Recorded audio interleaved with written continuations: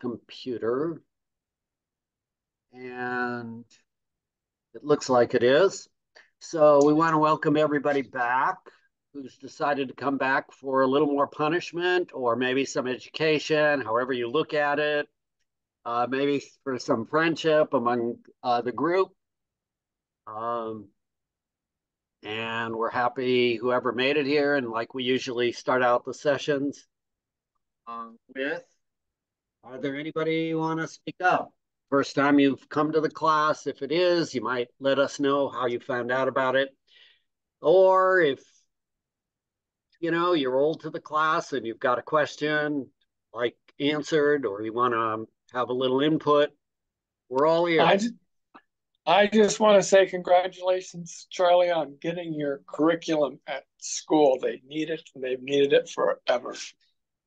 Yeah, I'm Ray. So proud of you. thank you.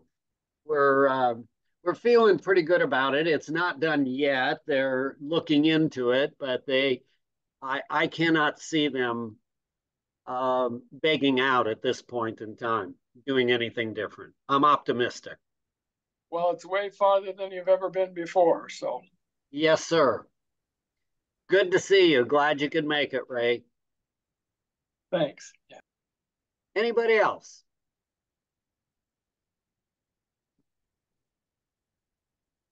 I guess I need to look around the room, unless Scott, you see somebody who is kind of.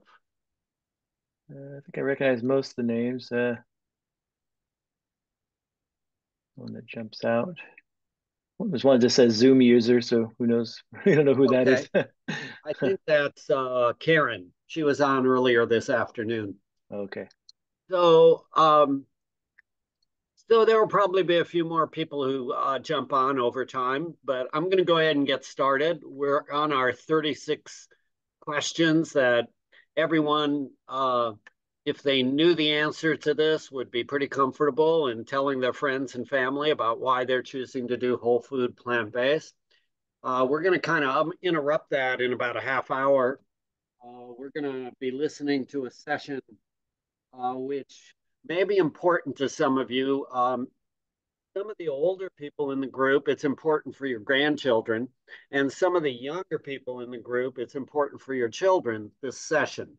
The session is going to be on um, gaming and the effect that it has on our youth, our children, and our adolescents, and some of the problems associated with that, some of the benefits associated with it. So for those of you who are not there in the afternoon session, you probably want to stick around and listen to his session.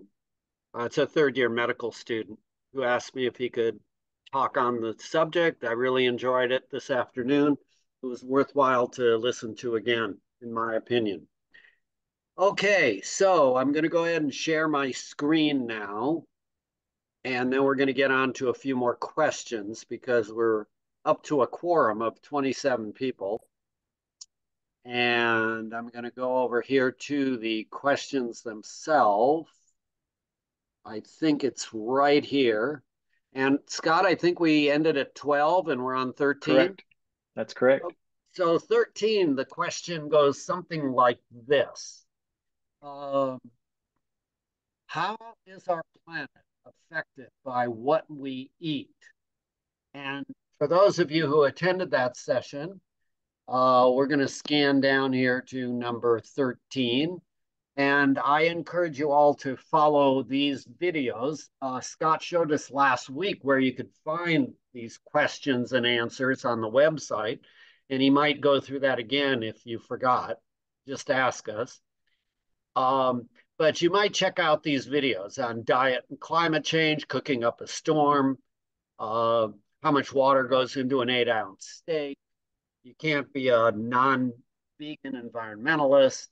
101 reasons to go vegan. These are all really good videos to show you that the one thing that we could do to have less of an impact on global warming and effects on our land usage and water usage and polluting of our oceans, creating dead zones, is to stop having animals as our main food source, as we currently do in the standard American diet, and becoming more of the world diet. So I know this is a huge ask to have people use food that's grown that we're feeding to those animals, which are now middlemen. It's a big ask to say, well, let's just us start eating them and leave the animals alone. We'll save on land and water. We'll be healthier. We'll have less disease. And the impact is huge, greater than all the transportation that we use. And a lot of people are not aware of that. So, just another factor for especially the younger generation who doesn't have much chronic disease. They don't have much diabetes or heart trouble or high blood pressure in the younger age group. So they're not as much interested by listening to the events of or the advantage of changing what we eat to more whole food plant based. But they are concerned about the environment for sure. And some of them are concerned about the animals themselves, how they're treated in concentration camps and those issues. All right, let's go on back. After I do a couple questions, we'll stop and see if you have any uh, more questions on your own. Soy.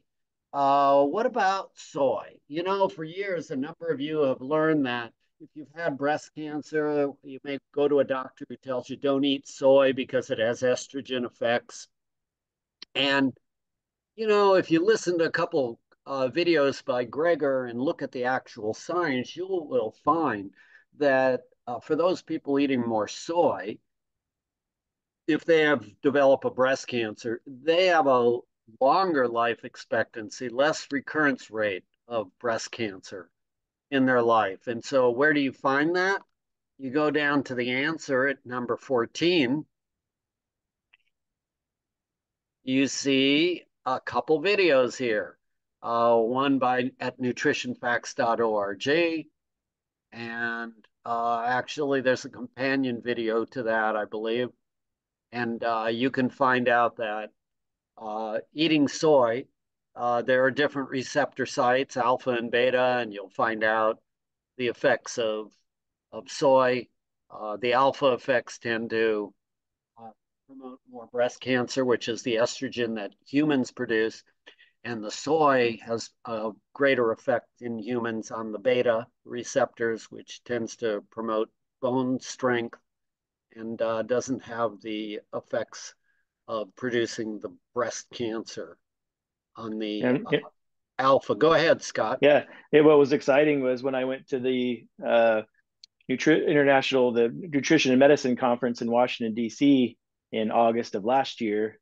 I actually got to see a presentation by the original researchers that discovered the different receptors and the different effects of the phytoestrogen. So it was really interesting. So I got to see the original research, and he's the world's expert on phytoestrogens and the effects it has on the body. And it was really cool to see that, because those studies were first published in 2012. So, you know, any providers that are still saying that you shouldn't eat soy because of you had breast cancer, they're about 11 years behind on the science now. So that's kind of embarrassing. But so we try to dispel that myth here. And actually, they also talked.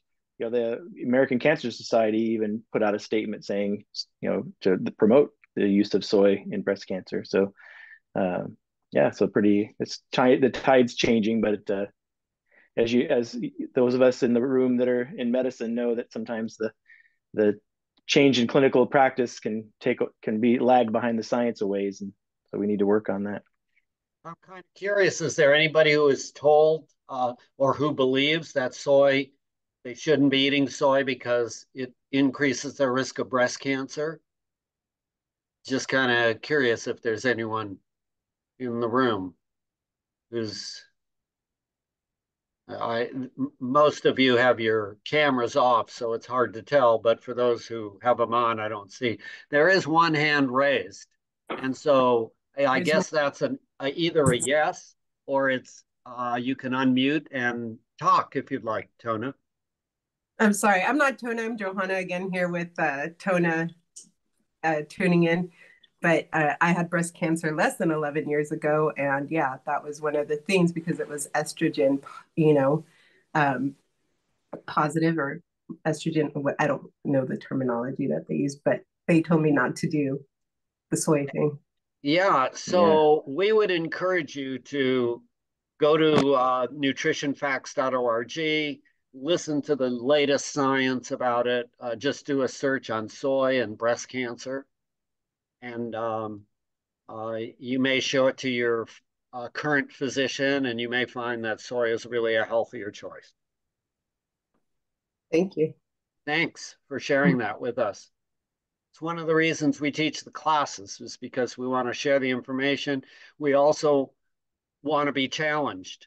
Like if for some reason you don't believe it, ask your doctor, let them look at the evidence that you present in the form of articles or videos, and let's see what their take is. Maybe they'll change their mind also. Okay, anything else? Then I'm gonna share the screen again. It's kind of fun to do. And we're going back to the next number. And the next number was somewhere in 15. 15, processed meats. Processed meats are considered what? Class 1 carcinogen by the World Health Organization. Now, what are processed meats? So first of all, what is a class 1 carcinogen? Some of you, most of you have heard of asbestos.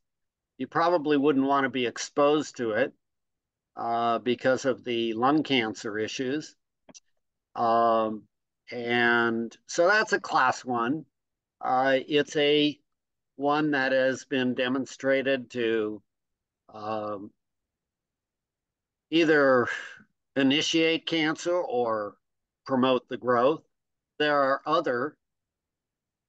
are many others, but Plutonium is another one. yeah, very good. So the question is, would you want to keep exposing yourself to something that's a class 1 carcinogen? And if you wouldn't, then you may want to see what processed meats may be troublesome for you. I just went to a birthday party for a 5-year-old, and at that, what do you think was served? It was pizza. What do you think was on the pizza? Let's see if there are any of these processed meats on the pizza for the kids who are attending this birthday party. Processed meat is meat that has been preserved by curing, salting, smoking, drying, or canning. Some processed meats, that's most all meats, actually. Unless you're eating raw meat. I don't know how many of you are using your teeth and biting into an animal and just eating raw meat that is unprocessed, but most meats are processed. But they also include sausages, hot dogs, salami, bacon, ham, salted and cured meat, corned beef, smoked meat, dried meat, beef jerky, canned meat, and the heterocyclic amines that are produced when you cook the steak on the grill or the chicken on the grill. Is that news to anybody? Because if it is, then you may want to dive into this a little bit further by checking out this link and give some serious consideration as to whether you want to continue serving this to your children or your grandchildren. How important are those holidays to you that you have to keep eating like your parents and grandparents? Maybe it's time for us to have a little change. Just a thought. All right. Before I get too controversial here, I don't know if that's possible to tone me down, but sort of like toning down John McDougall, although I'm no John McDougall, but I do have some kind of characteristics that he possesses. Let's go on to Can you name the 4 root causes of disease? I know there are some of you in this room who can name the 4 root causes of disease. So let's talk about them one more time, because you might think there's actually 6 if you're studying for your lifestyle medicine certification, but you should at least be able to identify 4 of those 6. Anybody want to share? What leads to disease or what can bring you health? 4 things. Number 1. The food you eat. Yeah, what you eat. Okay, what else? Sleep. Sleep, what's that?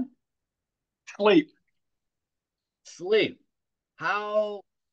Whether you're getting adequate sleep, which could go under, in my mind, stress-related problems. Okay. And it's also social connection is kind of related to stress in your life. So stress in my mind is 1, what you eat, how you move throughout the day, whether you're a couch potato or whether you're getting up and moving about throughout the day, much healthier. And the last is the chemicals that you choose. We all know about smoking, not healthy for you, yes. Most of us know about alcohol, and it's not particularly a health food. Many of us don't know the 3rd or 4th leading cause of death is doctor prescriptions. So a number of us for a number of years have thought we go to the doctor, we get a pill to cure us or help us with our disease. What we're getting a large amount of the time is a pill to treat our symptoms, but not necessarily what's causing the disease. Now, that may not be true of thyroid medication, but from high blood pressure medicines and diabetic medicines, cholesterol lowering medicines, treating a number or a symptom, not the root cause. The root cause of most of our chronic illnesses is the foods we eat, how we move, chemicals we choose, and how we deal with stress. So I hope that you get that by the time you get done with our classes, that you are really feeling comfortable, that you know what could bring you health. Doesn't mean you necessarily do everything like you would like to do it, but at least you have the knowledge and the seeds planted, and you can choose what you choose to do. Our concern is that people don't even get that knowledge. They don't learn about how important those 4 things are in their life, or 6 things if you're going to add the sleep and social contact with them, how important they are to our health and whether we develop disease. Any questions from anyone? Just punch a button or unmute yourself. See if you have a question. I know my voice tends to be kind of booming and may try to drown out people. I try not to do that, but it's beyond me how I can be different. Rowdy, go for it. There you go. You're muted still. Oh, there you go. I have a question. Next year in-person classes at the YMCA, does it mean that the Zoom classes will be gone?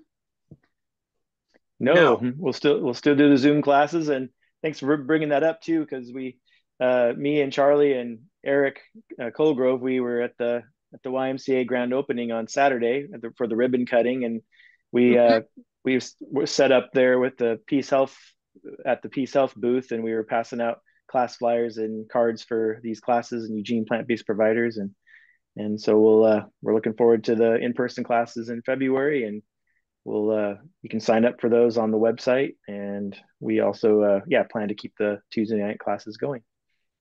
I have another question. Will the Zoom class be linked through the YMCA, or is it separate?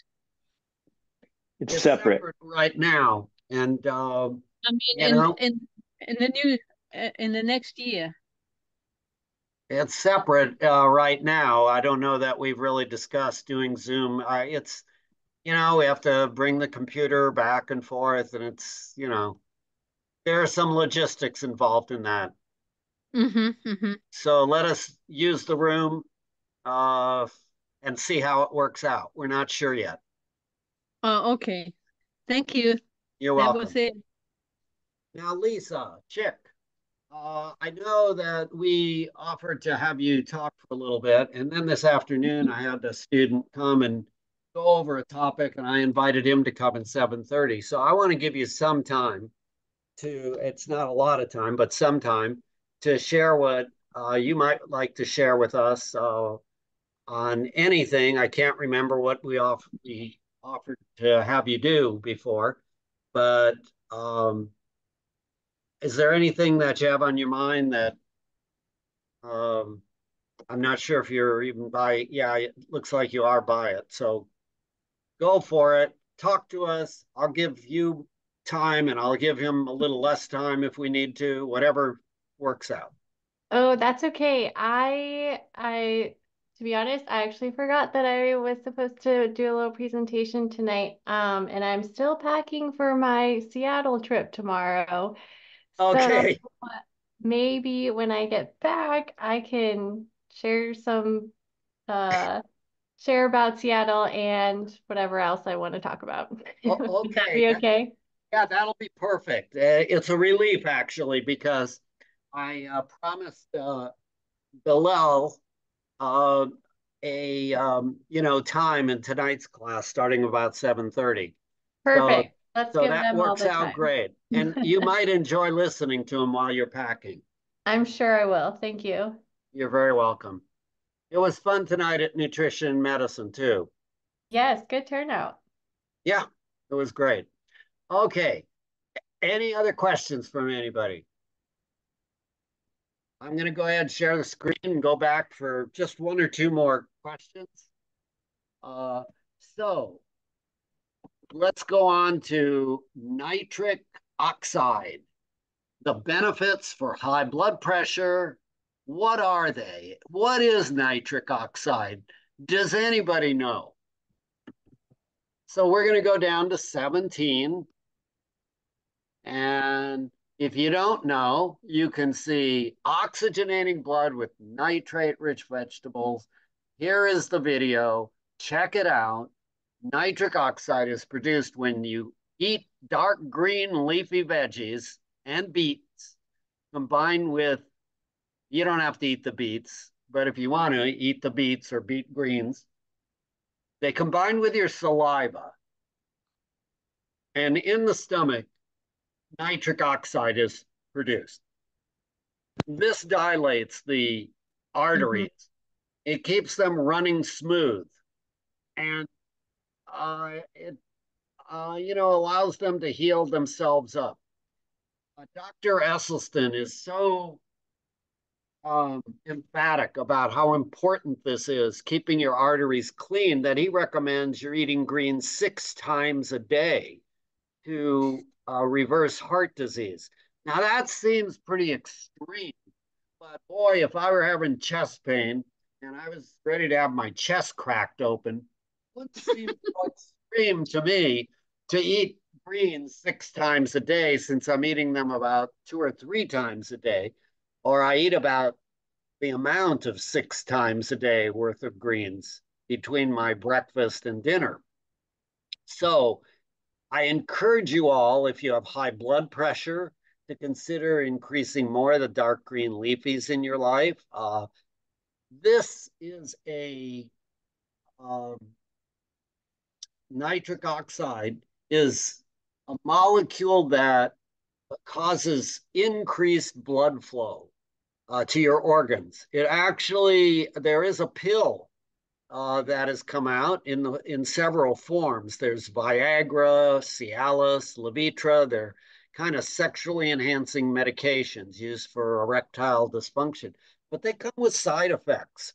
Whereas when you're eating dark green leafy vegetables, they don't come with significant side effects like the pills. So get your nitric oxide from the dark green leafies in your life. Any thoughts on that? Yeah, I've had a lot of patients that I had forgotten to mention to some of my male patients that hey, you're probably not going to need that Viagra anymore if you make these changes, because we were focused on, their heart disease or their diabetes or their blood pressure or something like that. And I mean, I mention it more now, but in the past I hadn't, because it's a sensitive topic. And I've had some patients say, Scott, you should have told me that at the beginning. I would have changed my diet in a heartbeat if you'd led with, hey, you're not going to need your Viagra anymore. It's like eating a whole food plant-based diet. It's like having Viagra flowing through your veins 24/7. That's a great point, and I use it now myself with people who I see are having issues, and I try to encourage them. I have a question. Yes, Trouty. How much of the greens do you have to eat? I mean, 6 times, but is a handful or is how much each I time? think about it as a handful. Scott, have you heard anything? Dr. Esselstyn says a fist size serving 6 times a day is what Esselstyn does for his heart disease patients. But Gregor, it's three servings of leafy greens a day. That's a cup each, right? Yeah, and it could be a half to a cup depending on where you're reading. How much? Half a cup? Half to a full cup. If you go a half a cup 6 times a day, you're getting 3 cups. That's pretty good. Okay. If that doesn't work, then we'll encourage you to do a little more. Ken. Thank you. You're welcome. Fire away, Ken. I see your hands up. Unmute. Okay, there it goes. Can you name off a whole bunch of things? Because I think there's a lot more green leafies than we think. So, like, does it include celery? It doesn't include celery. It includes arugula. It includes chard, collard greens, kale, beet greens, mustard greens. Yeah. Yeah, Dr. Esselstyn he rambles off all the green leafies, and there's probably 10 or 15 of them that he rambles off in his lectures. Do you have Dr. Gregor's Daily Dozen phone, the app on the phone? I have it everywhere. Okay, so look up under his greens. It will list it there. Well, it sounds like it's only leaves. It's not stalks. It's not green beans. Not green beans. No, okay. No. Just leaves. How about bok choy? Bok choy is one. I think that's one. And even beets, even though we said beet greens, but beets themselves, the root beet, BET, it also is pretty high in nitrates. So that's one of the exceptions, is that's not a leafy green. Beets themselves are really high in nitrates. So we could do a quick Google search, which I'm going to do right now. I have a question. Go ahead, Trouty, with your question. Does it have to be cooked or do you have to eat it raw? It's better if you eat it raw. Raw? Dr. Esselstyn has his patients do it lightly steamed just because it's more tolerated, and they can eat a larger volume, and just a drop of balsamic vinegar on it too, because the balsamic vinegar actually helps with absorption and producing the nitric oxide also. So but on Dr. Gregor's Daily Dozen, he has arugula, beet greens, collard greens, kale, assorted young salad greens, mustard greens, sorrel, spinach, Swiss chard, turnip greens. Those are the ones he has listed on the Daily Dozen. So what about iceberg lettuce? We are raised everybody telling us there's no nutrition in iceberg lettuce. It's like mainly water. I don't think there's much nitric oxide in that. So for our salads, we should be using spinach. What else should we put in our salads for the leaves? Spinach, kale, arugula, collard greens. Raw radicchio. I've never tried them raw. I eat them every day, but I cook them. So you think I should try eating some raw collard greens. Yeah, they're good. They actually taste good. And if you get them out of the garden, the stems are like sweet. I like the stems. I eat them. I do too. So Thanks. don't give up on the stems. They're great fiber, good food for your microbiome. One thing I had beet greens this morning, and probably have them once a week or twice a week because I buy beets. What about the oxalates? Are they just? Yeah, tell us about the oxalates. That there's a little concern in beet greens. Yeah, if you have a handful of oxalate kind of containing foods a day, you're probably going to be fine. If you're eating 3 or 4 handfuls and you have a history of kidney stones, that's probably not a smart move. Probably better to eat other dark green leafies that don't have so much oxalate in them. So if you have a history of being a kidney stone former, keep it to a handful of high oxalate containing foods. That's what I would do. And the highest of the greens are beet greens, Swiss chard, and is the spinach? Spinach, yeah, sorry, spinach, yeah. That's the third one. Yeah, spinach is the highest, and then beet greens and Swiss chard are the other two that are pretty high in oxalate. Thank you, guys. You're very welcome, Ken. Thanks for the questions. I'm sure others have similar issues.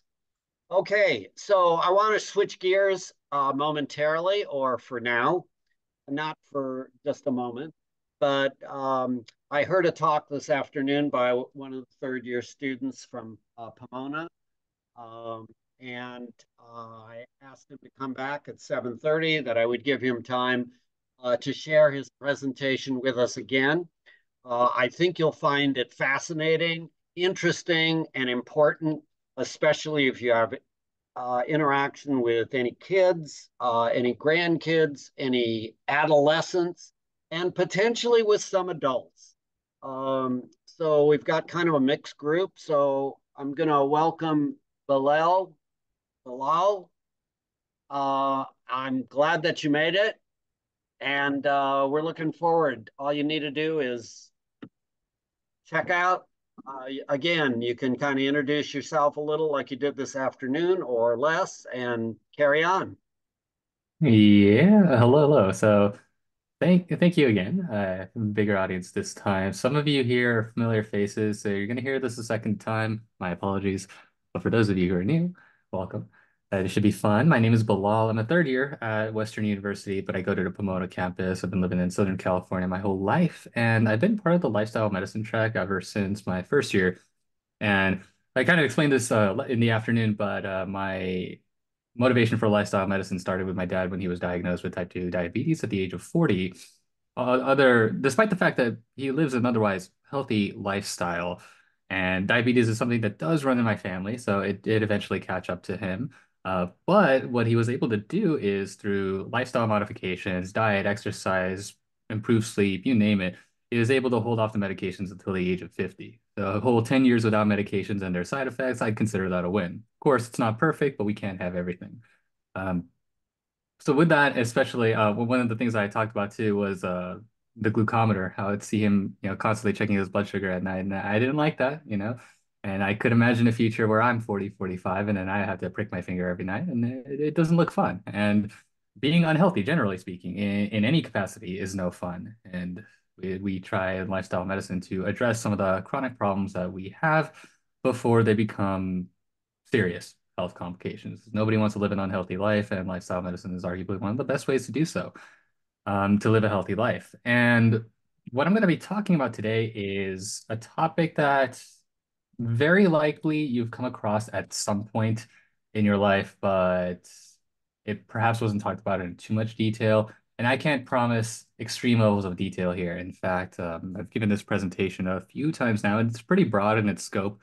And I imagine that you're going to have some questions about this topic towards the end of the presentation. And I strongly encourage those questions, as this is the time for us to discuss it.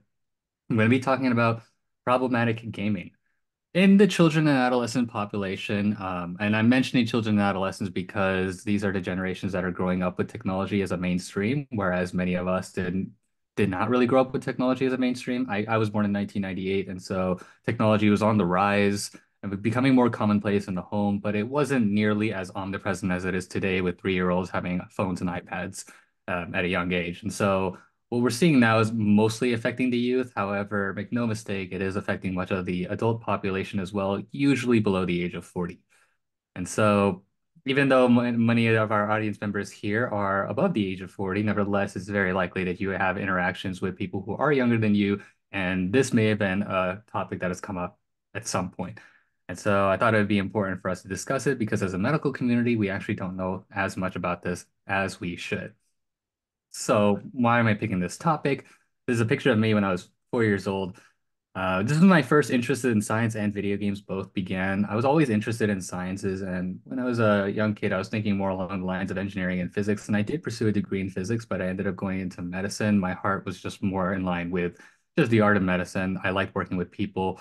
I liked, the idea of understanding our human body, understanding health. It just made more sense to me to work on that as opposed to, say, work in a research lab, for example.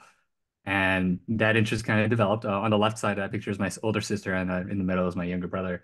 And I was also interested in health as a young age, although I didn't really know it. I liked going to my pediatrician, minus the fact that I had to get a shot. I mean, nobody likes that, but it is what it is. You just kind of have to live with it. And I wasn't that kid who would sit at home and play video games all day. That wasn't me. I would go to school just like anybody else. I'd come home, eat lunch, do all my homework, and get it all done, get it out of the way. Next thing I did, I went outside. I was that kid on the bike, scooter, rollerblade, skateboard, you name it, I've done it. I just loved going outside. I just loved being active. I'd have friends to play with. It was so much fun. I really loved doing that. And it would get me tired at the end of the day, and the street lamps would come on. As it would get dark. I wouldn't be allowed to stay outside too much longer. And so what would I do? I would come inside and I had some time to my hands. I'd play video games. So it was a pretty good balance. I did my school, I did my exercise, did my gaming, pretty nice. But we see nowadays there is a growing trend of folks who aren't going outside as much as they used to years prior, and even prior to my generation, as a matter of fact. And we're seeing a rise of people spending too much time on the screen. And that's leading to the chronic health problems that, you talk about here in lifestyle medicine, some of the very chronic problems that you are familiar with. For the generation of today, a lot of those problems are being caused by excess screen time or excess sedentary activity. And I really wanted to address that. And if the question is it relevant? Well, I probably hammered this home. Yes, it is relevant. What I'm talking about specifically is gaming, but more broadly, it does also include things like internet use and social media use. You can kind of put it all together. But gaming is the one area that I'm particularly interested in since it tends to be poorly understood. Many people watch TV. Many people are on social media. And may be surprised to know many people play video games. It is estimated that about 3 billion people play video games. And I'm not just including things like, an Xbox or a Nintendo Wii, the big guns you might be familiar with. I'm just talking about games on your phone. Yeah, ever since the advent of the touchscreen, the App Store is now flooded with all kinds of games of all kinds of genres. I mean, you could pick up and play quite literally anything, and you don't need to buy a console. You don't need to have a hobby of being a gamer. You can just play it on your phone. My mom plays Candy Crush. She has a phone, that's an example of a game, among other things. And so a lot of people do play video games whether they realize it or not. It's just a degree to which that they actually play. When we're talking about the children and adolescent population, we're looking at about 90% of them playing video games. And this is a conservative estimate. I was actually looking at a lot of different research papers, and I found percentages as high as 95, 96%. So I just thought I'd do 90% as a fair conservative estimate. I didn't want to go over. But that just goes to show you the scope of this scope of technology and how it's affecting the younger generation. So when I was growing up, being that I was born in 1998, so it was late 90s into 2000s, if you were a kid who were playing video games, there was a small handful of you, and you all kind of became friends. At least most of the friends that I made were friends that I played video games with. You were the nerds. That's just how it was. But nowadays, and I've seen this working in an elementary school, working at a variety of elementary schools before and during medical school. And when I talk about video games, suddenly every kid is asking me questions about it. I'm thinking, wow. And when I was growing up as a kid, it was maybe 5 students out of 30 in a class, but now it's quite literally everybody, more so boys than it is girls, but nevertheless, I mean, the vast majority of them are interested in it. So the idea that it's a niche hobby, that's a thing of the past. I mean, you can go even before to generations prior. I mean, consoles were a very niche thing. You either had it or you didn't, and most people didn't. It was kind of a hobby that you picked up as a niche activity, but you didn't really think much of it because there were other things that you developed your interest in that you have shared connections with for other people. And the video games were relatively simplistic compared to the video games of today. So there really wasn't as much entertainment value to be derived from them as there are of the games of today. But as we see, that trend is changing, especially as people are turning towards the internet, social media to live their virtual lives. Gaming is very much intertwined in all of this. It's an evolving landscape, kind of as I alluded to, especially over the past 15 to 20 years. I'm talking about just how it evolved from when I was in school to when the kids are in school today. You know, back in the day, if you were to say, "Oh, I want to become a professional video gamer," I mean, it was a pipe dream. Everybody laughed at you. Nobody could take you seriously. But nowadays, the idea of working within the gaming sector, be it as a game developer, as a marketer, as a competitive player, as a semi-professional player, I didn't mention this in my afternoon presentation, but you'd be surprised to find out that there are plenty of college scholarships available to play competitive video games, and you can get your tuition taken care of. A school near me, UC Irvine, University of California, Irvine, if you are good enough, I mean, you can have your tuition paid for by playing competitive video games like the one that you're seeing on the screen. It's really fascinating stuff. And I want to point to that picture on the top right. Some of you may recognize this picture, some of you may not. That is a stadium. It's a track and field stadium, but it's a special one. It's the Bird's Nest in Beijing. You might recognize that because that was the central location of the 2008 Summer Olympics. 9 years later, it was hosting a world tournament for a video game.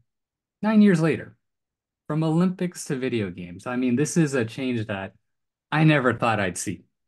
And here we are, renting out Olympic stadiums for video games. And granted, it's League of Legends. It's the most popular computer game today with hundreds of millions of players. Nevertheless, the idea that the viewership of competitive video gaming could be anywhere remotely comparable to traditional sports. I mean, just 10 years ago, 20 years ago, that was a dream, but it's happening now. So this is very much on the rise, and it's not something that we can ignore. And there are multiple reasons why people play video games. I mentioned two here, but there are actually quite a bit more. Convenience. I mean, this is a pretty obvious one. If you compare to any other social or sporting outlet, gaming is done in the comfort of your home. The example I like to give is I used to play soccer as a kid. And so what did I have to do? I needed to have my jersey. The weather needed to be right. It was raining. We weren't playing. We had to drive over to the field. We had a coach. We had drills. You know, we had all the equipment laid out. We had to have 5, 10, 15 people there.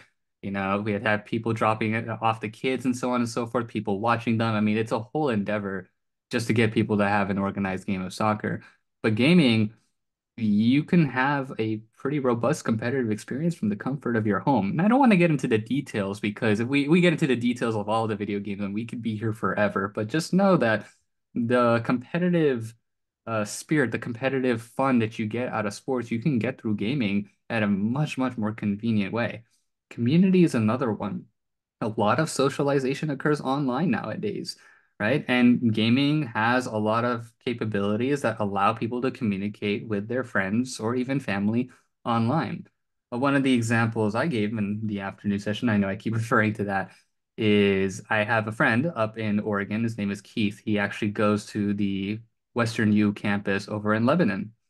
I've never met this guy in person. I've never met any of his friends in person, but they're all friends with me, and I connected through them through video gaming. And it's through that through the video gaming is where we got each other's contact information. We even study together and so on and so forth. So this idea that you can't make friends online again is starting to become a thing of the past.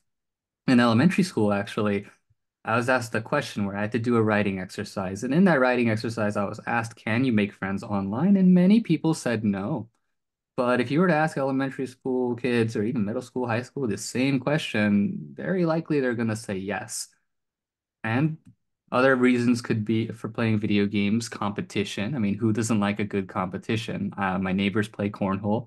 Very simple game. You just toss a beanbag into what I believe to be is called the cornhole, but people have a lot of fun with it. As with any game, you give any game at maybe axe throwing, archery, maybe just running a lap and seeing who runs the fastest. I mean, people love competitions. It's within our spirit to do that, and gaming gives you a clear outlet to do that.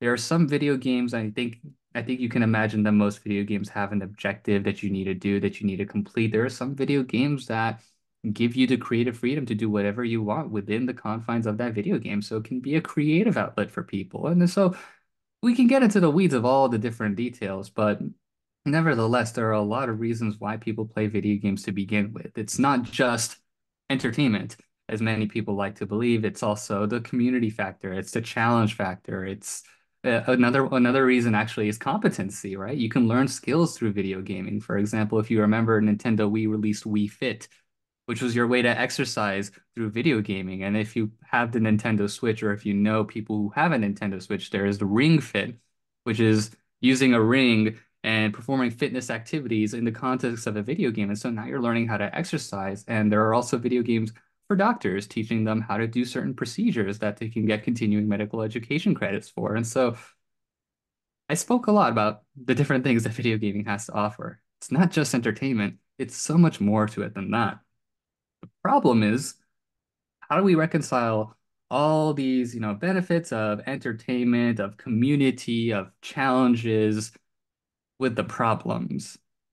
This is where it gets pretty difficult. One of the biggest reasons why people would have trouble, with their relationship with gaming is avoidance. If, say, school work is giving you a hard time, you can just ignore your responsibilities and sit down and play video games. If your home life is difficult, maybe for a kid, their parents are arguing all the time and they want to avoid the parents arguing. They play video games. I actually didn't mention this in the afternoon session. I was on my pediatrics rotation and I was talking to a 17-year-old kid who does not like his home life at all. And there are multiple reasons for that, but the long story short is, with his parents and their situation, his home life is very, very unsteady. And every time he's out of the house, he's happy, and every time he's in the house, it's just a recipe for disaster. And gaming was his only outlet, And fortunately for him, he was never addicted to the video games. He has other problems that he's dealing with, but the fact that the video games have helped him at least avoid some of the stresses is really good, but it also doesn't address the root problem of why the family dynamic is, compromised in the first place. So that could be one reason. I can even give my own example. As somebody who is going through medical school, I have to do a lot of studying. And so I spend so much of my time studying and so little time hanging out with other people. By the time I'm done, 8, 9, 10 p.m., whatever it is, it's kind of too late to go to the gym. I'm trying to wind down for the night. Nobody's going to hang out with me at 9 p.m., 10 p.m. So what do? I could just turn on video games and I can get that entertainment and, go to that online community that wouldn't be otherwise available had I only been relying on, the in-person, right? So again, that can be a benefit, that can be a pro side for me, but there can also be a downside to that, which is physical and social impairments. I know in lifestyle medicine, we talk about a lot of how, every little thing we do matters. Sleep and metabolic dysfunction is pretty big, right? If you're going to be spending time on a screen immediately before you sleep, probably not a good idea. We are told we got to dim the lights in the house, avoid screen time a little bit before bed. So, and we know how important sleep is. It's a great reset to our day. So if we're not getting quality sleep, that's going to affect how we perform the next day and the next day and the next day and so on and so forth. And it just snowballs. And so people who have problematic gaming, they're playing games well past their bedtime, and that's going to affect their sleep. And naturally, that's going to cause some metabolic dysfunction, right? Some of you might think, okay, well, what does that metabolic dysfunction look like? It usually looks like, early onset diabetes, weight gain, but weight loss is another one. And I didn't mention this, and most people don't know that weight loss is another one. There's a stereotypical idea that somebody who has problematic gaming is, binge eating food and snacks and sugary energy drinks, and that is true, and that will cause weight gain. But there is also the subtype of people who play video games who are so focused on the screen and whatever's going on in there that they forget to eat entirely, and they can go days without eating. And that can cause that can eventually lead to, being what's the word? Underweight, but a serious type of underweight. I'm trying to think of a proper word for that, but that could be another issue. Eye strain, back pain, repetitive use injury. Dr. Ross, I know you're unmuted. There's a word for it, right? Malnourished, maybe. Malnourished, yes. Simple word. I just couldn't think of it. Or cachexia is the other. Yeah. Oh, cachexia. Yeah. And that does happen. And at the very highest level, I mean, if we were to go down the iceberg of severity, yes, those types of people can end up in the emergency room due to emergencies that are secondary to malnourishment. Social impairments. Now, this is an interesting one because I talked about how video games can harbor a sense of community. For example, I've seen this a lot in elementary school where the kids are friends with each other and then they'll say, okay, I'll meet you online when we get home. I'm thinking, wow, this is great. We have friends in person who are connecting with each other online and they have that constant level of communication, that socialization, and that's pretty healthy for them. The problem is if your only socialization is happening online in an environment that's anonymous, in an environment that is the internet. I mean, you've probably used social media. You know that the online interaction isn't as genuine or as serious or even as balanced as the real world. For example, me being an anonymous person on the internet, I can get away with saying a bunch of horrible things and nothing would happen to me. But if I said it to somebody in person, I'd probably get punched in the face if I said something incorrect. And so there's a check and balance. I'm not advocating for violence, but I'm saying that once you're in the internet rabbit hole, you start to kind of forget how to interact with people in the real world. And that is definitely something that happens. A warped sense of reality is another one. Now you have all your awards from the video game telling you you're doing a great job. There's a ranking system for some of the competitive video games that puts you against each other to see how good you are and who doesn't like a good competition. Your social network is there. And so when you put all of those together, why do you feel incentivized in any way to interact with people in the real world? Why would you care to interact with any of your classmates when you can just interact with folks online? Why would you care to make friendships with people who are just going to go to a different school if you're, say, fifth grade going to sixth grade, when you can just maintain your friendships online with people that you've never met, right? And it can, if you meet the wrong types of people online, which unfortunately is not hard to do, you can see where this can become problematic. But what do we know? I mean, I talked so much about all the stuff considering, the pros and the cons, but does the medical community really have an understanding of this? The answer is no, by and large, we don't. That said, there is a DSM diagnosis for it. Go figure. And this was made in 2013. I don't want to, read out all the criteria. It becomes a bit much. But mainstream medicine, by and large, has yet to catch up on what gaming disorder actually is. And a lot of people see gaming as just pure dopamine and entertainment, but there's actually a lot more to it, as I talked about. And although this diagnosis came out in 2013, the vast majority of healthcare professionals I've talked to have no idea how to tackle this or even what this is. So this is interesting because we have a situation where the research is moving at a certain rate, let's say a linear rate, but then the technology, the gaming, the internet, the social media, we've seen it radically change just over the past 10 years. So the growth of technology, by and large, is exponential. And so institutions like the institution of research that we've historically relied on to get our information and then use that information for the patient population is now lagging behind. And that it can be problematic because now we have a void where we have all these problems occurring, but we don't have the knowledge to understand how to tackle it, right? And so there's that disconnect. And so to tackle this problem, it's really going to require a headstrong, forward-thinking approach where you're constantly updated onto what the latest trends on technology are rather than sitting back and waiting for a PubMed article. That's not going to do it anymore. And this was paper that was kind of made in conjunction with the DSM-5. So you could see that at the highest level, when you're talking about addiction, we talk about things that cause you to give up other activities. For example, if you're gaming and you're no longer riding your bike, doing your homework, so on and so forth, whatever it might look like, the negative consequences. So if it's affecting your physical health, your mental health, your relationships with others, and if you're continuing to do so, despite all of these negative consequences, all of these are very likely going to point you into the direction of problematic to addictive gaming. So it is a spectrum, but that's something to look at. So on the surface, when you look at a DSM diagnosis, you might think, oh, this kind of looks like other addictions. And in a way, yes, but it's also very different. I mean, if you compare, I watched a YouTube video once where somebody was comparing video game addiction to heroin. And I thought it's not even the same thing. It's not even close. I mean, how many benefits of heroin can you find versus the benefits of video games? I mean, it's night and day. And the effect of heroin is far, far more potent. It's an illicit substance, and video gaming is a source of entertainment and a safe space for many, a community for many. So to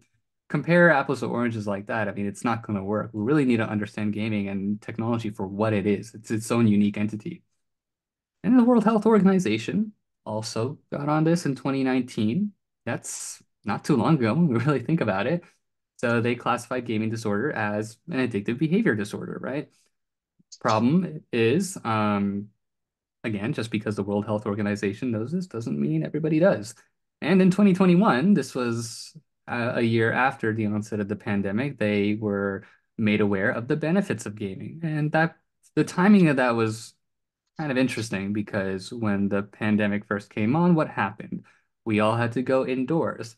So that social network, we lost that social network, that ability to be creative and go outside and be physically active. We were losing all of those things. And so gaming became a way to fulfill those needs. And the World Health Organization is very much aware of that as well. Now, if we're looking neuroscientifically, psychologically, we think about behavior change, right? So what is it about these games that actually cause people to want to change their behavior such that they'd be more inclined to play these games?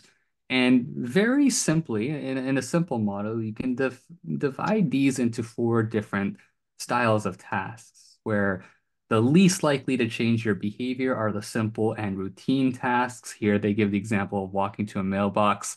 Boring, repetitive. I mean, there's really nothing to it there. Whereas a complex and novel task like navigating in a new city for the first time, that's really going to grab your attention and really stimulate the dopamine circuitry in your brain. And this was just kind of a fun collage I made right here. A lot of these games, vast majority of these games I've played or know of in some capacity. Basically, on the bottom left of your screen, you're seeing a lot more games that are simple, repetitive, unlikely that you're going to find anybody who's going to have some sort of problematic or addictive tendencies to these video games. You'll probably notice that they look a little bit more kid-friendly. That's because they are. And then as you go towards the top right, you get towards, I don't want to call them addictive video games, but these are the video games on the top right that are far, far, far more complex, far more novel. And when I say novel, I mean the game's constantly changing and evolving. These are the games that are more likely to present with some problematic tendencies. That if you have somebody who's playing video games who does have problematic or addictive tendencies, is more likely than not that they're playing some of the games in the top right. In the children and adolescent population, what you'll notice is that the younger they are, the more they skew towards the bottom left. Those are the games they tend to play. But as they get older, they tend to gravitate towards games on the top right, which are notoriously really competitive. And I want to stress that these games aren't just, just idle, mindless. These are very, very complex video games at the top right. I mean, you can compare the intellectual challenge of these to, poker or chess even. I mean, it really is that complicated. And you wouldn't know that if you wouldn't play it, right? For example, if I, go onto the TV and I watch somebody do a 200-meter sprint, I may have never done a 200-meter sprint in my life, but I would know that that's difficult because just about every one of us has, in some way, shape, or form, done some running.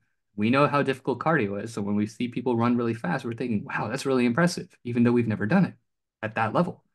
And the gaming is very similar. You could see maybe your kids, teens, maybe young adults are playing video games, and you might not think much of it, but in their head, there's a whole lot of stuff going on there. So they're very much locked in when they play these video games. They are complex, they are difficult, they are competitive. But the more complex, competitive, and difficult they are, the more likely that it can lend itself to some problematic issues. So just understanding what games are appropriate for the kids is going to be a really important factor here. And all this considered, we want to think about what types of solutions exist for this, considering it's so broad and so unknown. And what they found is therapy tends to be the best way to approach this. Cognitive behavioral therapy is CBT. That's the big one. And it's pretty self-explanatory. Cognitive being your thoughts, behavioral being your behaviors, and then, of course, therapy, assessing the mind-body relationship through gaming. What is it about gaming that it intrigues a person? Why is it that their behavior is changing? And through that, making some modifications. Group therapy is another one. So you might notice that people who play video games are very much passionate about their hobby and they very much strongly tie it to their identity. So having a group therapy session is likely to help create an environment of understanding that, oh, there are other people like me that I can share this with, people who automatically understand, the lingo and what goes on. That can be pretty helpful. And it encourages social interaction. And group therapies are done in a group setting, and that type of interaction is understandably diminished for some people, especially if they're online in their little rabbit holes, then, we got to pull themselves in order to pull them out of it. Group therapy can be a really good way to do that. Family therapy. I alluded to this earlier, how a dysfunctional home life can cause people to turn to video games as an escape. One of the medical students I worked with, her cousin actually experiences firsthand dysfunctional home life, and she turned to video games as a source of escape. But it got to a point where the home life was so dysfunctional that she pretty much stayed in these video games and she never wanted to leave. It became problematic. Once those family problems were resolved, so too were the gaming problems resolved. So sometimes assessing what's going on in the home is really important. And that's really important. Like when we look at uh, people's home lives, on average, they're not really that great. And this is an overly simplistic statistic that I'm going to share. Sorry if it's like seemingly irrelevant, but I figured I mentioned it. There's a divorce rate of 50%. So you can imagine that in a married household, if they have kids, if they even have kids, let alone, I mean, whatever the case might be, people are generally not happy living with each other. And not to mention the relationships that are intact, how many of those are actually happy? So there's a lot of households that have some level of dysfunction, and you could talk to anybody on the street and they'll probably give you an earful of stories that happen in their household that they're not happy with, and people like to escape their household. Nowadays, you can do that through technology. Gaming is one way to do that. So family therapy, assessing that home dynamic is really important. Now, beyond the doctor visits, there are some preventative ways that we can tackle this problem. Accountability is one. And I mentioned the children and adolescent population because technology is this free range thing where you could literally do whatever, right? But that can also be dangerous. I've seen a lot of parents who just kind of free range and give their kids the iPad just so they can be quiet so the parents can go do their work. Well, what are you doing? You're not monitoring them. And so you're exposing them to God knows what. And you're none the wiser, right? With technology, you can be inside of your home as well as outside of your home at the same time. Inside the safety of your home, whereas outside there's all these dangers that you could be susceptible to. And it's not like people at the children and adolescent age necessarily know to distinguish what is right and what is wrong. Even as adults, we're not the best judges of what is right, what is wrong either. One of the examples I gave in the afternoon session was how there are a lot of internet scams that people fall for. Those phone scams, those Nigerian prince scams, the emails, that primarily affects the older generation. So it's not to say that it's just affecting kids. The relationship between technology and how it affects our behaviors and the kinds of trouble we can get ourselves into, that's for all ages, right? And so when it comes down to gaming, at least parents should understand what games they're playing, what value are they even getting it or lack thereof, and they should be aware of the social interactions that the kids are having online because you have no idea who they're talking to. So it's probably good to know. I know when I had friends in school, my parents would always ask me about them, but the fact that Some parents are not doing the same with their online friends. That kind of gives me free range to hang out with whoever, and that could be problematic. Education and guidance is another one. Digital health, wellness, and education, I think, is very small in schools. I haven't taken an honest look at various syllabus across the various syllabi in the high schools, middle schools, elementary schools in my area to see what has changed. But I know when I was growing up in school, the extent of my digital health knowledge was be careful what you post on social media. And that was it. I did not get anything else. And well, when it came to things like tobacco usage, oh, I heard the whole nine yards. But with social media, with video gaming technology, there was hardly any. And with kids spending a lot of their time in school, it kind of makes sense to invest in education at the school. Also, because gaming is largely unstructured and people are trying to look for a career or a life in gaming, we should facilitate that structure. If they're going to be spending a lot of time at school, then we should pay a pathway towards, healthy gaming and using gaming as a source for intellectual growth. One example is my little brother. He likes to play this video game that allows him to make modifications to that game. Now, how do you make modifications? Well, you have to be creative, you have to understand the game engine, and you might need to know a little coding. Sure enough, he has a background in computer science, and so for him, playing video games is a creative and intellectual endeavor. And so video games can be used for good, but we just need to create the environment to facilitate that, and it's going to require a lot of mentorship. It's pretty difficult to do, but it is one such solution. Balancing screen time, it's easy to just say, oh, a few hours a day or 1 hour a day, but that can be pretty difficult, right? Because when we're talking about video games, every video game is very different. For some video games, like you could play one match and it'll last you an hour, and then that's the extent of your game time. And if so, then that is the extent of your game time. But working with your kids and teens to understand what is a fair amount is going to be really important. So that way they're not getting too carried away if they're trying to play a little extra. And family interactions, I understand with technology, we could be in the same room, but everybody could be using their phones, right? So folks aren't really interacting with each other as much regularly. So having family dinners and encouraging that family interaction, essentially what it does is it creates a healthy home environment. And that healthy home environment can lead to all sorts of health benefits, one of which is just the ability to talk to your parents about anything. And these are the parents who love you and care about you the most. So if you have a problem, you want to be comfortable talking about it with your siblings, with your family members, and you're not going to do that if you're just sitting on your phone. I know this because on social media, you'll see this a lot. You'll see people who have relationship troubles, personal troubles, and rather than talk about it with their family, they'll make a post on social media. I'm going through this problem. Someone please help me. Well, I mean, are people really going to help you? I mean, there's not really exactly a trained psychiatrist that you're talking to. You're talking to a bunch of random people. Like if I'm 13 years old and I'm posting on social media to other 13-year-old friends asking me what I should do if I'm having difficulties listening to my parents, most of them are going to say, oh, just do whatever it is you want to do. Don't listen to your parents. You're your own person. Think for yourself. And that's not exactly the best advice, right? So being able to create that dynamic where people are comfortable sharing things with their family, that's going to be really important. Another thing I mentioned here is, if you have a video game console or, if you're using an iPad or a phone, better to use it in an environment where you can observe and share that physical space and interact with each other. So I'm of the belief that video game consoles should be in a common space. Currently, I'm visiting home. I normally live in Ventura, but I drive 2 hours south. My home is around like Irvine area. I'm with the folks for about a month. I brought my Nintendo Switch with me, and where is it sitting? It's sitting in the living room, right? So even at the age of 25, I'm still doing this. So it's really important that we do this to cultivate that environment where everybody can interact and talk with each other in a healthy and happy manner. That is all for my presentation. It's pretty broad in scope, as you realize. So I really encourage if any of you have any questions, now is a great time to do so. I'll try my best to answer. Thank you all for listening. And if you have any questions, fire away. Thank you very much for that. From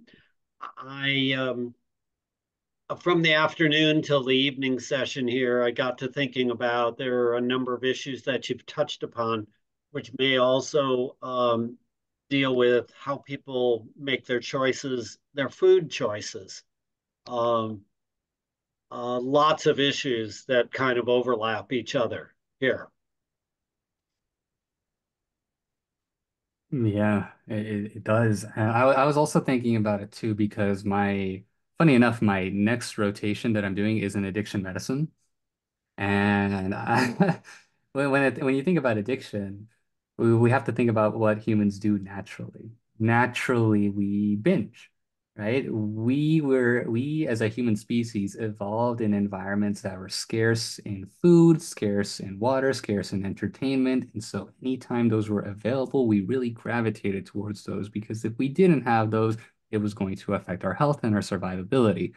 But nowadays we live in a world of excess, so we're actively fighting against our own evolution every single time we make a decision. Like if you go to a grocery store and you see all the options, all the different breads, all the different snacks, eventually you're going to cave and you'll just take one of them off the shelf, even though you didn't need it. I mean, that decision fatigue is very much a thing, and we have to fight against it every day. Okay, are there anybody have any input? Do you have any issues with any of your kids or grandkids with their gaming? Have any of you given much thought to this topic? Just kind of curious. It's really seriously under the stress-related activities in our life for sure, and can impact the movement that we have in this world. So you could, I guess, take your screen down so that I can kind of see what's in the group. There we go. I can now do a gallery and I'll see. Can you have your hand up? But I think that was from before. Can you talk about, wait a second, there's something in the chat room here where it says, can you talk about how video games prepare you to join the military and desensitize you to kill for war? Desensitize you to kill for. So I think this is, if I'm understanding this correctly, this is hinting at the video games and violence topic. Is that correct? Yeah, I think so. Yeah, like Okay. how much does it promote for that? So this is interesting. Well, if you're a kid with a violent tendency, well, there are kids with violent tendencies, and if they play violent video games, it's really not the video games, it's the kid. The research answer is video games don't actually promote violence, and they've done numerous studies on this that they don't desensitize you. You can even look at beyond video games. Think about the TV shows, the cartoons we're watching. I know as a kid, I used to watch a lot of, Spider-Man, Batman, Power Rangers, whatever. These are action movies. Some of them have guns in it. Didn't bother me. And doesn't bother most kids. And a lot of kids like action movies, right? And video games similarly. They like action video games, except they like to take a role. Question is, does taking a role in them actually desensitize them? And for the most part, no, it doesn't. The problem isn't so much the violence in the video games. And if you compare multiple video games, like you'll get different responses. For example, if you take a game like Fortnite, that's very popular with the kids. It's a battle royale game where you are one person against 99 others. You drop down in an island. You have to scavenge materials and weapons and shoot everybody down. Last one surviving wins. Sounds pretty violent, sounds pretty scary. That is until you look up Fortnite and you realize it is a very cartoonish game. The graphics look very silly, and quite honestly, it's pretty appropriate for the most part. Compare that to, say, Call of Duty, Battlefield, where when you shoot somebody and blood actually comes out. That's probably not something a kid should be watching anyway, even if it's TV, social media, video games, probably not the best. What is concerning is suggestive content that explicitly makes sexual references to drugs and alcohol, strong language. These violent video games, some of them do have that content. That's the content you need to worry about. Take a game like, this is an extreme example, but take a game like Grand Theft Auto. It's literally in the name, Grand Theft Auto. I mean, goodness gracious me, right? I wouldn't have my kid play that. I mean, you literally have missions in the game where you have to run over innocent civilians and go to strip clubs. I don't think I want my kid playing that, quite frankly. But I know so many kids growing up who played those video games because their parents were not the wiser. That's the content that's more concerning because that's going to affect what they find attractive, not so much the violence in the video games. The research is pretty clear on that part. I hope that answers the question. Velvet, and then Dottie. Hi, Bilal. Thank you Hello. so Of much for doing this. It's interesting. I have course, thank you. teenage kids, and I Mm. have 12, 13, and 19-year-old, almost 19 years old. But anyways, my kids play video games, and I just think you brought some good attention to it. And also, like you also pointed out the positive, which I think is good, like the social aspect, because like we really limit the time our kids play video games, especially our 13 and 12-year-old. We can't do anything. Our 19-year-old really doesn't play video games, but Mhm. um we really limit the time. But you did point out the positive, and I actually was like, oh, it is kind of a good thing that he is having that socialization during that, that time that he does get to play. And he'll come home and like get on video games for an hour or so and like get on the phone with his friends and talk to his friends while they're playing. And I'm like, oh, okay, like that helps me like see that positive correlation Mhm. with it as well. Because it's hard because I've never really wanted my kids playing video games, Mhm. but I think it's just a natural progression in this day and age. um Mhm. he also plays sports and they do other things, but I don't know, that positive correlation was just helpful to like maybe I shouldn't be so hard on him all the time about like, but we do send him outside, he plays sports, they do other things. But Mhm. anyways, just thank you for pointing that out.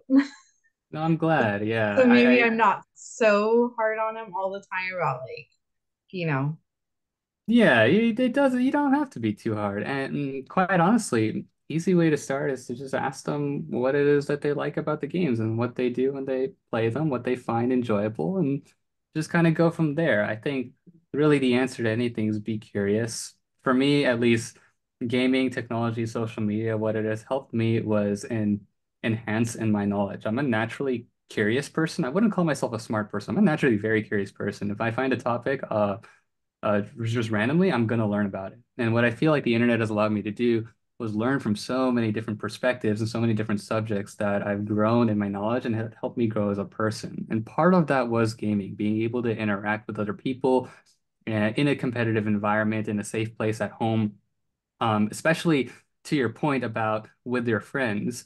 So I grew up at a time, and very likely you all did too, where the cool kids were doing cool kids things, and perhaps you experienced some level of peer pressure to be like the cool kids. I didn't, and the reason I didn't, I can directly tie to video games because I was more interested in video games and the friends I was making through that. I didn't care what the cool kids were doing. So mhm. it saved me from trouble.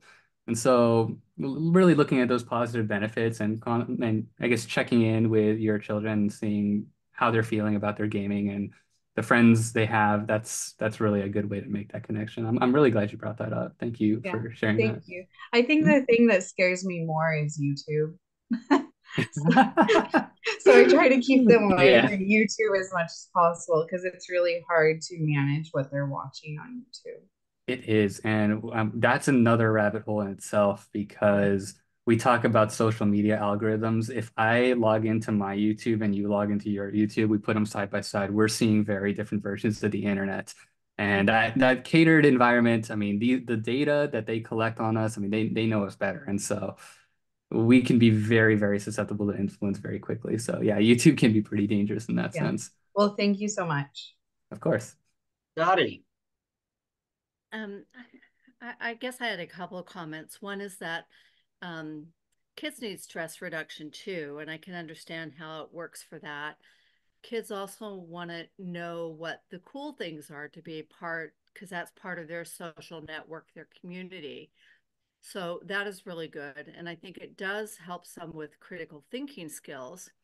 And the military has done games that they use at their recruitment centers to try to test dexterity, but also, again, content, about war, strategizing, and killing. And while we can say that most kids can play games and it's not a problem, it kind of depends on the makeup of the kid, the amount of trauma the kid has had, and also the amount of parental supervision they have.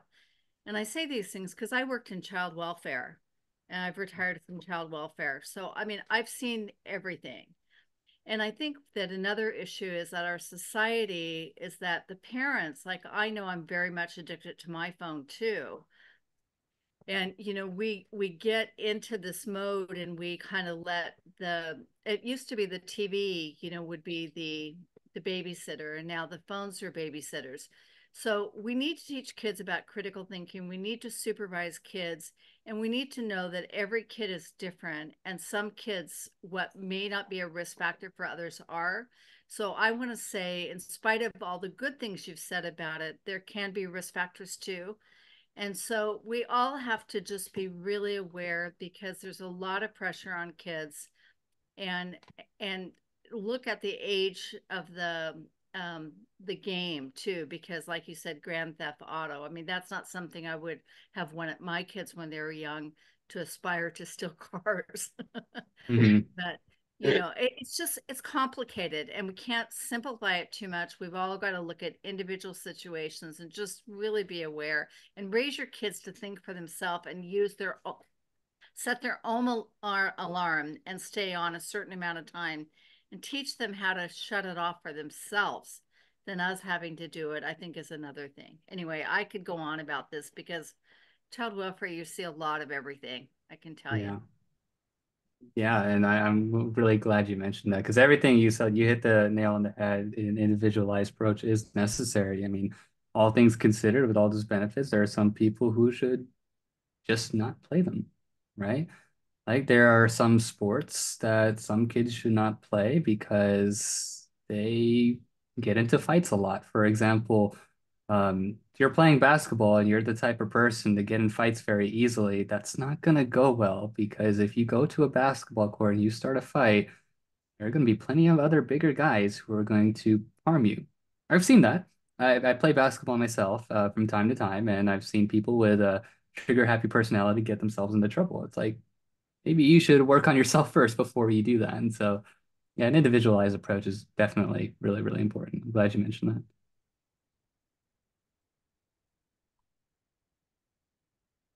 Anybody else have anything to add? At this afternoon, you did show a slide showing the various age levels of video games with a coding.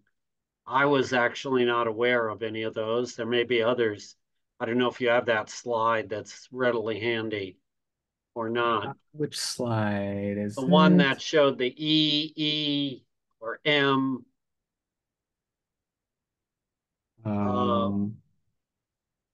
This thing? The different kinds of, for age groups.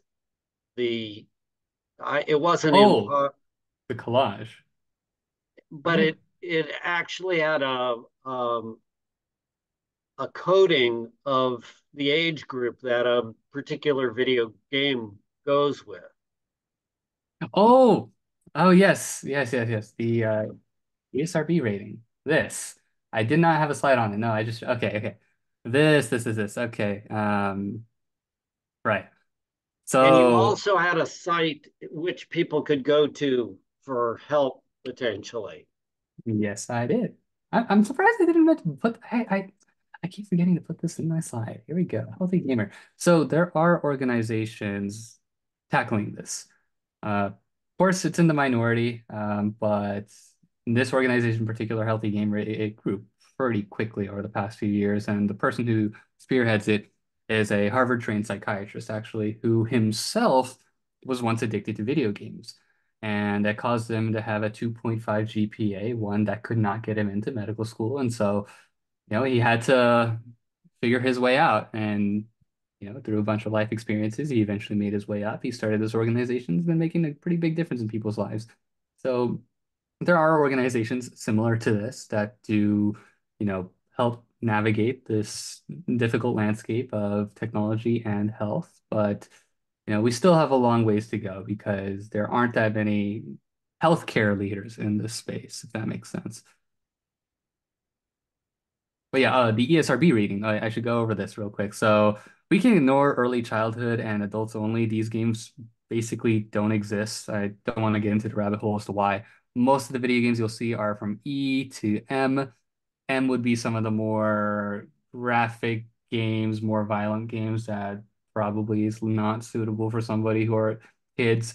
And then E to E10 seem to be pretty good. T is kind of like give or take. Some are good, some are bad. And it really depends on the game itself. Some of them you can actually have these sub ratings here. For example,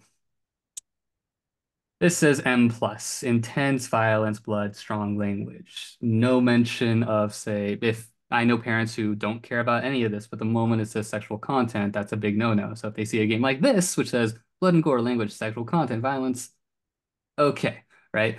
And of course, this is just this is a pretty easy, convenient rating system. Of course, you would have to kind of look into the game itself, maybe go on YouTube, read some articles about it. That could be one way of approaching this.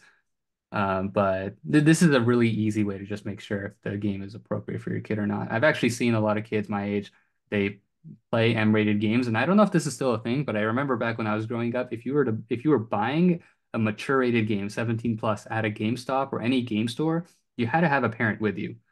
And to my surprise, a lot of parents would buy their kids these video games. They just didn't know about them. So just being aware that different video games, different strokes for different folks, not everything is appropriate for everybody. So that'll be very important to understand. ESRB is just a convenient way to do it. Now I'm happy. Thank you. Are there any last questions before we end the session tonight? And next session, we're going to continue on with a few more of those questions. Thank you very much, Bilal, for sharing that information, for stretching our brains. It's a topic that is probably more important to us than many of us have spent time with. But having grandkids, I am kind of curious, and from the comments we had this afternoon, there were a number of concerns also. So anyway, keep doing what you're doing. And Scott, any last words from you? You good? Yeah. Thank you, Bilal. And also, in just 2 weeks from tonight, it'll already be January 2nd. So the back to the beginning introduction class. I'll be doing an introduction class 2 weeks from tonight, and then the following week after that, Charlie will do his introduction class. So a good time to bring your family, friends, some new people to the class. Hopefully we'll get some new people and we'll start the series over again. Okay. Thank you all for coming. It's been fun, as usual. Till the next time. Happy holidays. Bye-bye. Merry Christmas. Take care. And Merry Christmas. Good night. Merry Christmas.